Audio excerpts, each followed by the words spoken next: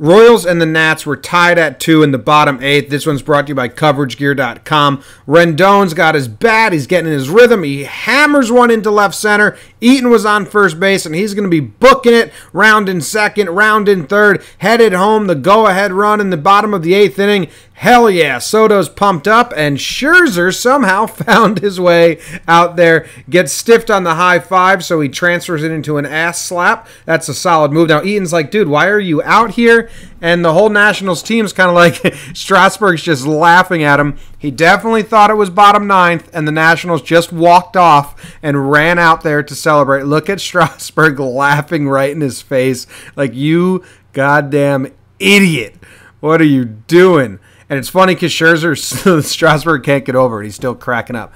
It's funny because Scherzer's such a competitor and such like a crazy dude, and this is such a silly mistake. He ran away and hid. Neither broadcast caught this, which is such a bummer because all the shots would be so cool. But we can see Scherzer running out in the top right here, waiting for the slide.